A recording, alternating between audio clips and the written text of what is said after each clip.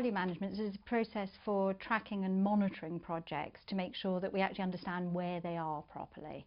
And it incorporates looking at the cost and the time as the two major elements of it.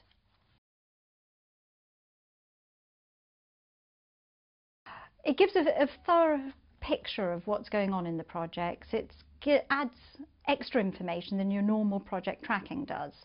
Normal project tracking, yes, you ask which products have been delivered and how much have we spent and what time have we taken.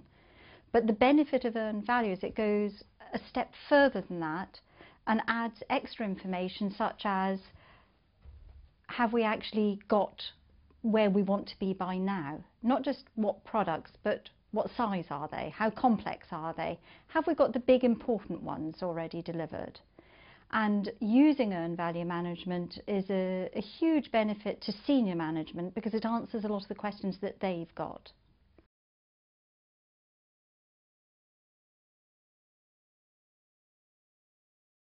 I think that with project management alone and using project management methods such as Prince2, you've got a lot of what's needed. But when your senior manager says to you, so when are we going to finish and are we likely to finish on time?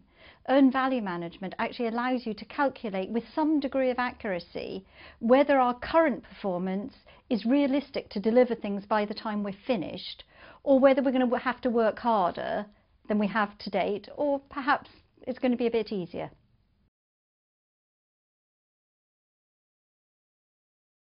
Yes, it is.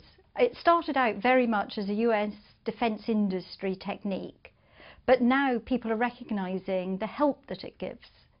And earned value management is able to be used quite easily in most organisations because the basic data collection is already being done.